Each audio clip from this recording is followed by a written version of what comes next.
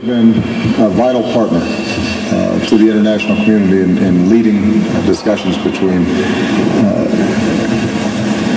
Mr. Kiir, Mr. Machar, government opposition figures in South Sudan.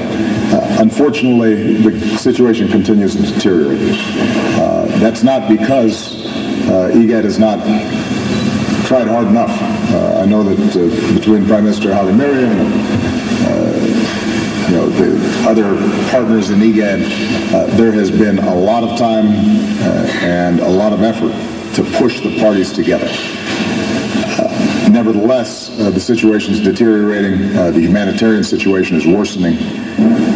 The possibilities of renewed conflict in your development agenda, so that it's Ethiopian businesses and Ethiopian technical experts and Ethiopian scientists and Ethiopian agricultural workers who are continually